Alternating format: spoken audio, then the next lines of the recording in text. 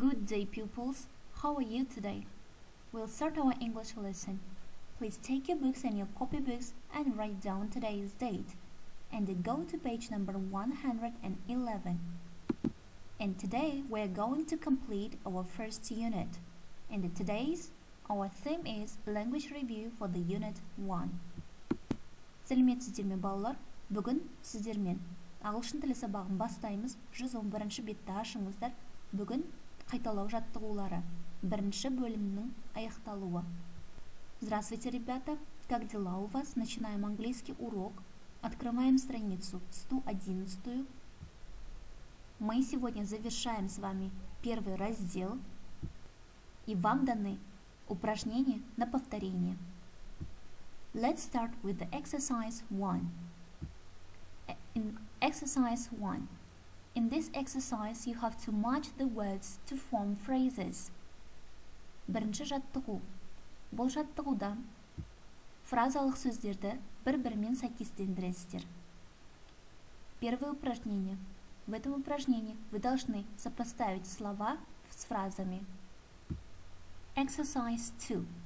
In this exercise, you have to fill with these words in their correct form. Екінші жаттығу. Бұл жаттығуда берілген сөздерді дұрыс орнына қойып шығыңыздар. Упражнение второе. В этом упражнении вы должны поставить слова, данные слова в нужные места. Exercise 3. In this exercise, you have to complete the sentences with the following verbs in the correct form. Үшінші жаттығу. Бұл жаттығуда берілген етістіктерді дұрыс орнына қойып шығыңыздар. Третье упражнение. В этом упражнении вы должны поставить данные глаголы в нужные места. Exercise 4. In this exercise, you have to match the words to form phrases. Төртінші жаттығу. Бұл жаттығуда берілген сөздерді фразалармен қойып шығыңыздар. Упражнение четвертое.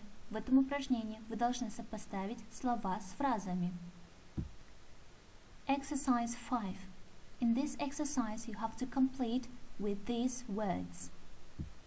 Бесінші жаттығу. Бұл жаттығуда берілген сөздерді дұрыс орнына қойып шығыңыздар. Пятое упражнение. В этом упражнении вы должны поставить данные слова в нужные места. And this task is for your home task. Exercise 6.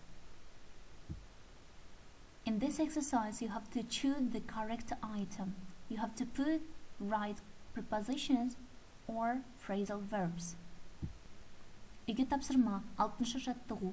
Бұл жаттығуда берілген предлогтарды немесе фразалық етістіктерді дұрыс орнына қойып шығыңыздар. Домашнее задание. 6-е упражнение. В этом упражнении вы должны выбрать одну из правильных предлогов или же фразовых глаголов. If you have some questions about the lesson, you may write on the chat. Good luck!